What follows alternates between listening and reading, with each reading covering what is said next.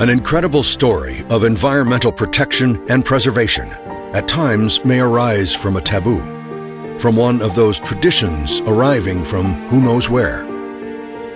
Perhaps born on an evening fueled by alcohol, on a fishing platform in the middle of nowhere, where a bottle of Arak is the conclusion to a day of hard work.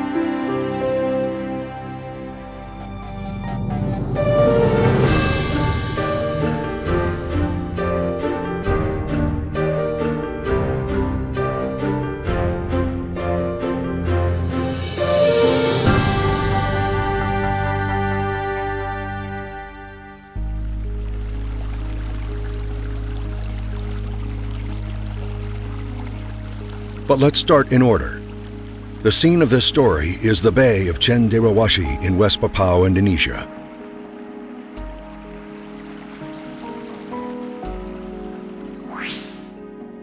In August 2002, the Indonesian government established in this bay the largest of its protected marine areas, 1.5 million hectares of blue in a fantastic setting of virgin forests, small islands, atolls, and coral reefs.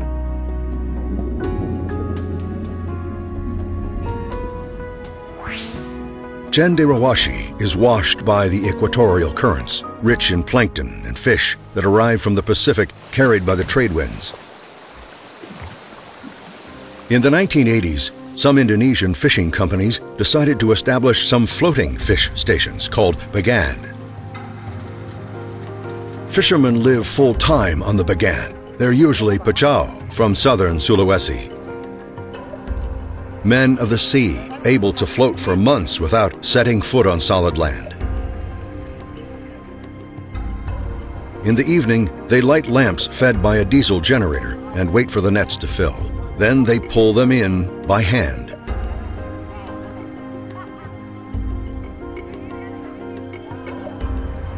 Some of the fish will end up in local markets, and some will be used as bait for tuna fishing.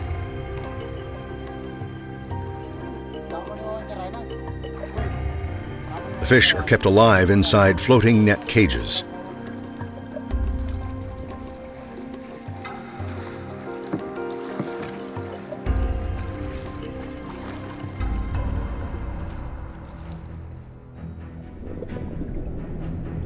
The abundant live bait attracts the attention of something else.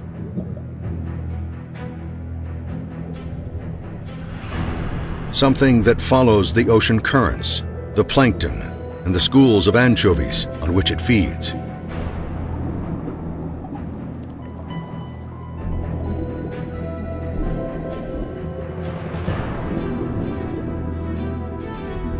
The giant enters the bay and swims around the nets, perhaps asking itself why that ball of tasty fish is now unreachable.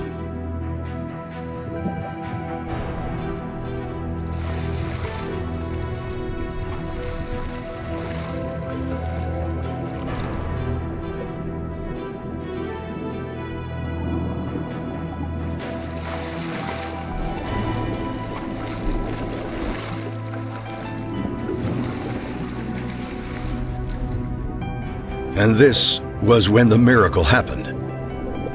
Someone, instead of thinking about money, of what they might earn from the sale of the dried fins of these giants, dusted off an ancient tradition, or probably a new one, perhaps born in a night of Arak and full moon. But the presence of the whale sharks around the bagan is good luck, bringing fortune and guaranteeing an abundant catch. So someone said that the giants bring tunas and trevally with them, guiding them toward the bagan. Indonesians are superstitious by nature, and so they began to throw some buckets full of anchovies to their giant benefactor, which returned the favor by establishing itself in the bay.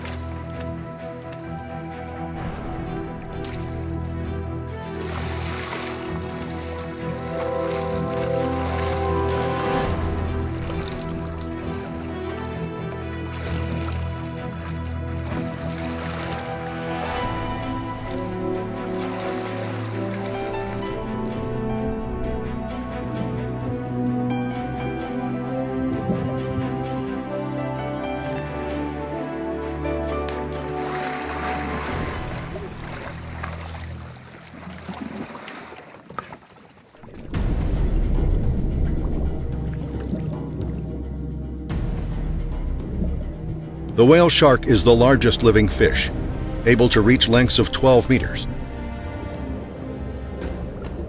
This is a circumtropical species, that is, found in all the oceans of the world, limited to the equatorial band.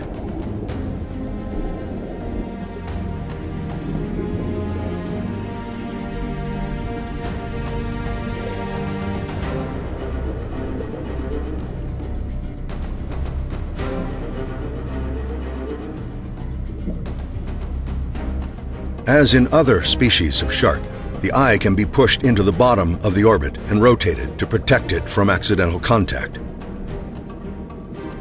The hole that is seen in a position behind the eye is a spiracle, a vestigial organ that bears witness to the relationship of this animal with other species.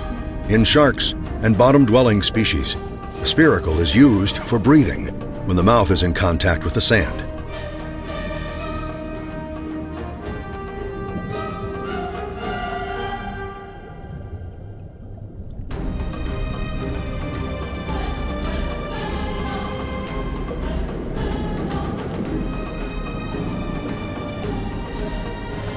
MARMARA follow the shark, attaching to its body with their cephalic suckers. It tolerates these guests, occasionally in exchange for eating the parasites that attach to the giant.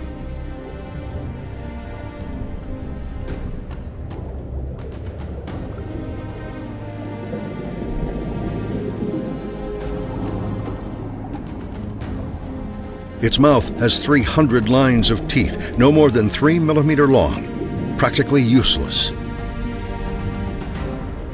In repose, it forms a fissure more than 1 meter long, but when it is pushed forward and opened for eating, its real dimensions are seen.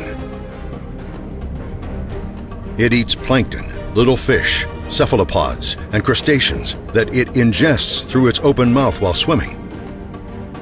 The cartilaginous branchial arches form a filter that intercepts the tiny prey and conveys it toward the throat.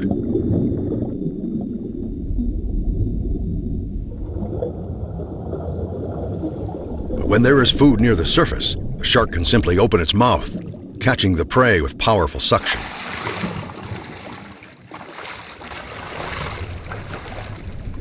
Approaching the platform to collect the ritual tribute, the giants take a vertical position, unmoving, engulfing the prey with powerful swallows.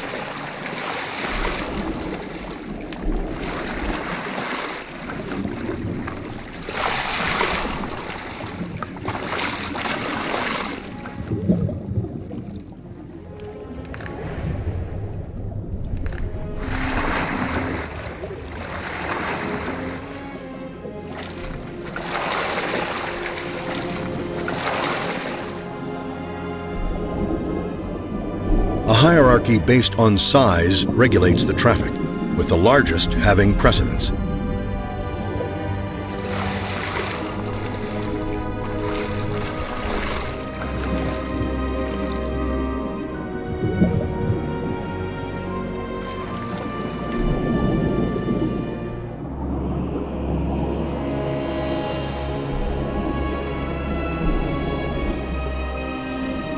Whale sharks are capable of very long migrations. In many areas of the globe, they appear on a set date, corresponding to the availability of food. But where do they go between these times? Many points are still unknown.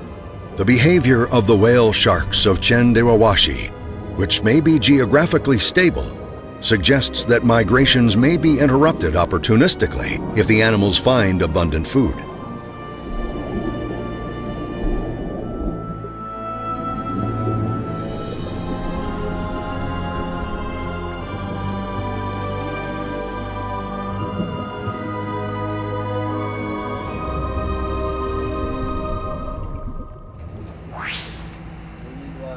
Recently initiated experiments in marking and photo identification may provide useful data to help in reconstructing their transoceanic routes.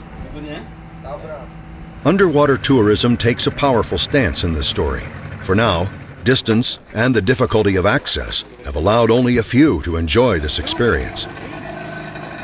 The hope is that in the future, this marvel can be managed more permanently.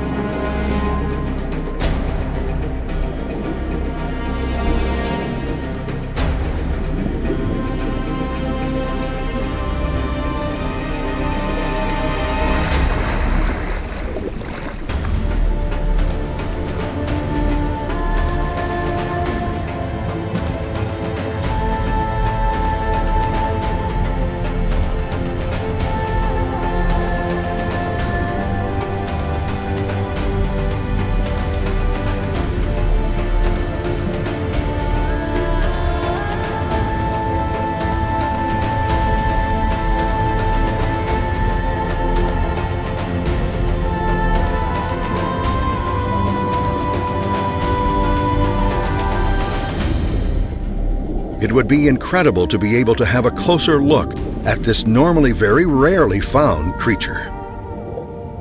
Whale sharks are not at all disturbed by the presence of divers, so even when the food is gone, they remain around the bagan, practically inviting contact with divers, as if it were a kind of game.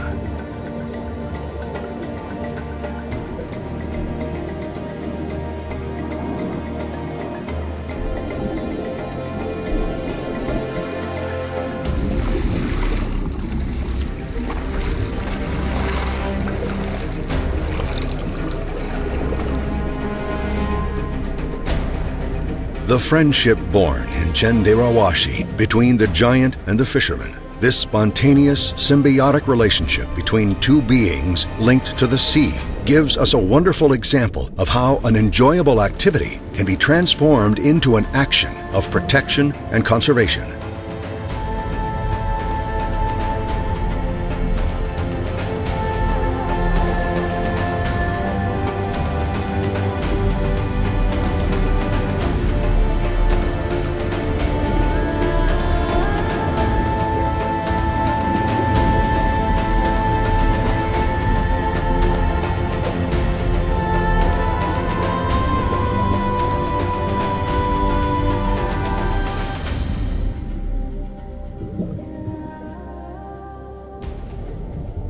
Our species is led to ask questions and to seek answers, to describe the world that surrounds us. This mental attitude is the basis of the development of science. But after so many hours spent in the water with the whale sharks, the thought that circles around the giant forms of the sharks is not to reconstruct their mysterious migratory circuits.